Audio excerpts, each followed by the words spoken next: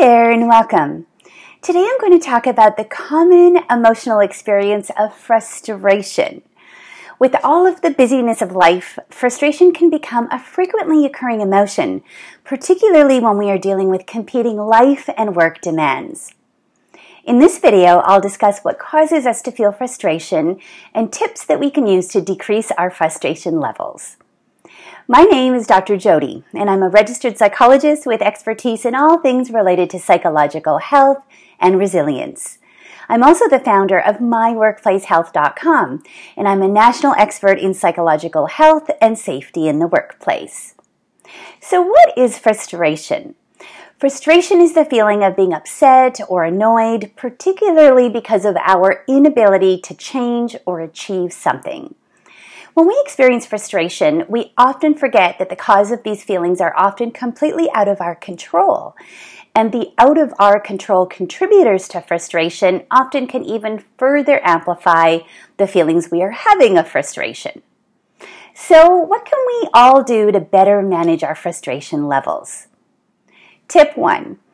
Recognize that frustration is an emotion that often revolves around circumstances that we can't control. Understanding that frustration comes from events that occur, which do not match our expectations of what we thought would occur, is the first step in managing these feelings. It's amazing how powerful simply being aware can be.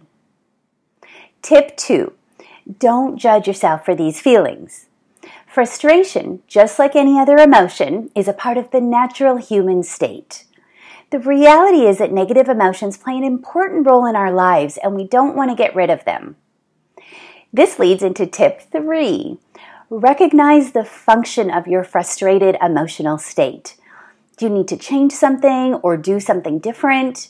Eliminate or remove something or someone from your life? Or do you need to deal with other unrelated stressors which are exacerbating the responses you're having? Once we recognize the function of an emotion, it can help us know what to do differently. Finally, tip 4. Identify and make small changes within the things that are within your domain of control. Personally, I find that when my frustration levels increase, it's usually because I'm feeling disorganized in life. So what I do is intentionally reduce extra demands in my life, which usually relate to non-essential or non-energizing social commitments. And I use that time to catch up on housework, do laundry, get caught up and organized with paperwork that clutters my office, and do some meal planning so that I have one less to do during the week. I also commit to no alarms on Saturdays and Sundays so that I can catch up on much-needed sleep debt. We are only in charge of what we can control, so do what you can and don't sweat the small things. Thank you so much for your time, and I hope that you found this video helpful. I'd love to hear things you do to manage your feelings of frustration. Tell us in the comments below.